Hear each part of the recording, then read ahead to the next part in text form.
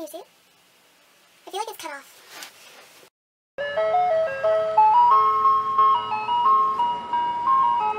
It's Jay and I'm here with a review on Dive by Stacey Donovan. I was sent this book by Stacey for my honest opinion. I like this book. I gave it a 3 out of 5 stars on Goodreads. It was really enjoyable. It's a pretty fast read. Like always, I'm going to give a quick synopsis and then I will tell you about some of the characters and I will tell you what my overall thoughts of the book are. Without further ado, let us get started! Dive is this beautiful coming of age story. It follows 15-year-old Virginia, who is called V by her friends, and her whole life is kind of spiraling out of control. Her dog was just hit by a car, her dad has this mysterious fatal illness, and her best friend is starting to avoid her and she doesn't know why. In walks this new girl named Jane and V is instantly drawn to her and it's just so beautifully written.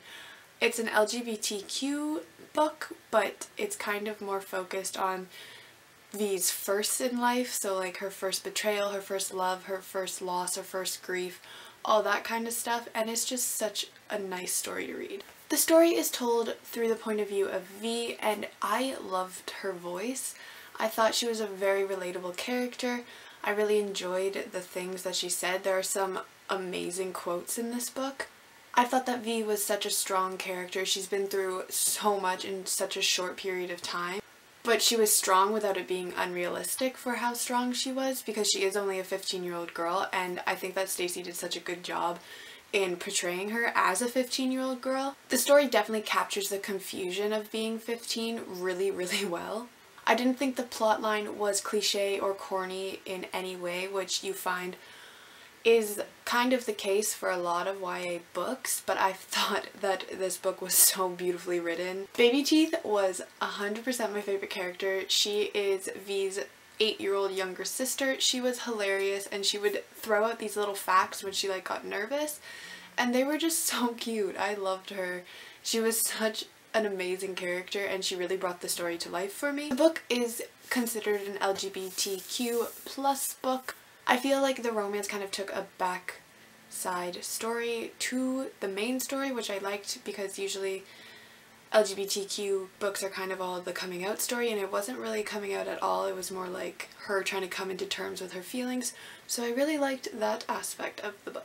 I thought that the writing was beautiful. I really enjoyed Stacey's writing style, but the only problem I had with it was sometimes I felt that it was kind of choppy and it made it kind of difficult to read because she would go off on these tangents that didn't really have anything to do with the storyline, but it still worked with the book. It's really hard to explain. You'd have to read the book.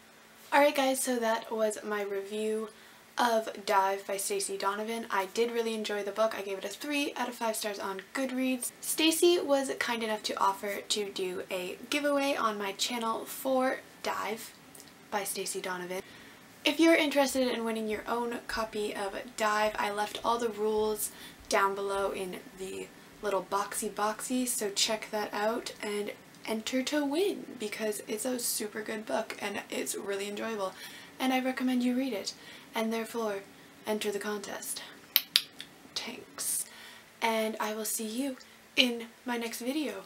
Goodbye. I'm probably not focused anymore.